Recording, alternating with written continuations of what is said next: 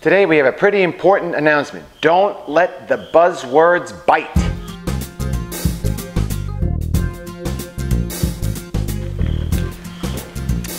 Hey there, NJRoute22.com here with another vlog today, and this is about buzzwords. And we did a similar video a while ago about the overuse of the words nature and simple, and there was all these catchy phrases for various organic foods out there, and we found it pretty funny that they use these kind of words and they almost replicate themselves to the point where you can't even tell the difference anymore between multiple brands. They all have the same word in them. But this vlog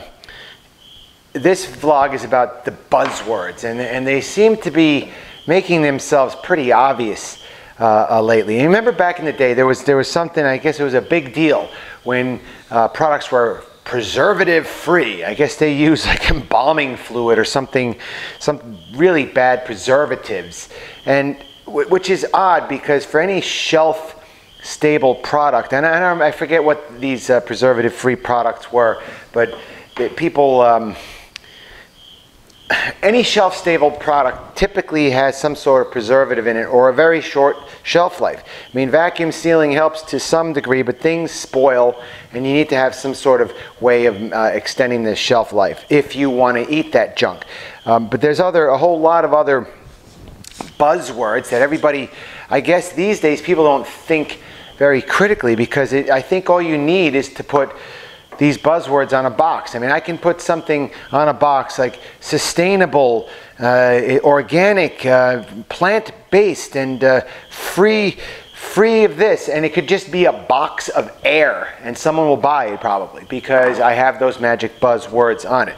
And like I said, sustainable, oh, this box was printed with recycled ink, and plant-based, that's the biggest thing now. It seems like the two-word, hyphenated word, plant-based, seems to just win a lot of people over. They think that it's harmless when you think about it, but I mean, heck, poison ivy is plant-based. Opium is plant-based. There's a lot of things that are plant-based. But anyway, I can go on and on. And another buzz phrase that is printed on a lot of products is, oh, we donate a portion of our proceeds to charity. And that seems to make a lot of people feel good, and they buy into it without thinking. And that's kind of a shame. When you see everybody and their brother donating to charity, doesn't that raise some flags? You're like, why are all these companies donating to charity? Because they feel they have to, not because they want to. They'll make you believe they want to, but they have to, because none of this new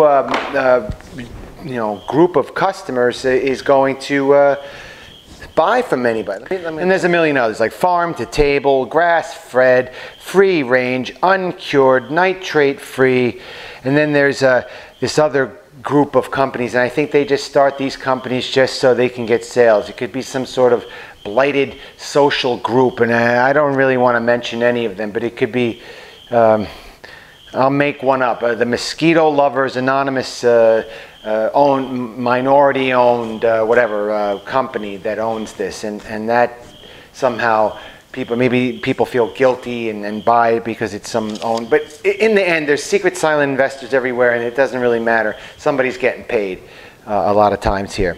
And oh, of course, earth-friendly and whatever. But most of this stuff with all these happy feel-good buzzwords on them is and are still packaged food. You don't see much of it going on these days on a pack of meat. I mean, they do on the organic meat, it says free range and this and that, and it's usually 2 or 3 or 4 times more expensive. And I'll be honest, a lot of times it doesn't taste better. And I've talked to some farmer friends of mine, and there is definitely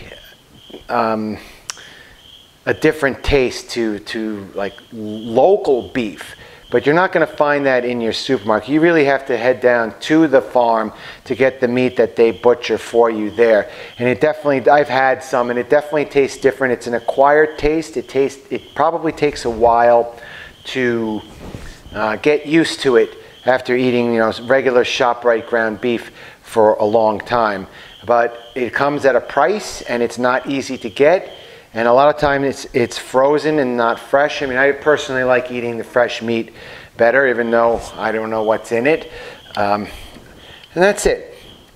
I just think the buzzwords are way too prevalent, and you shouldn't really think about it. Stop reading the box. That's why I wish everything went back to no frills, just meat and juice. I even know we don't drink juice.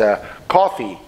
Instead of all this marketing that goes into it. And I think people put too much emphasis on these words, which ironically, a lot of times people get caught, they get busted for lying about it. And it happens a little too frequently. And they probably get away with it a lot more often than people find out about. So that's it. Don't let the buzzwords bite. Keep it simple. Eat your meat and not worry about all this other crap. Please subscribe, hit the bell, and have a nice day.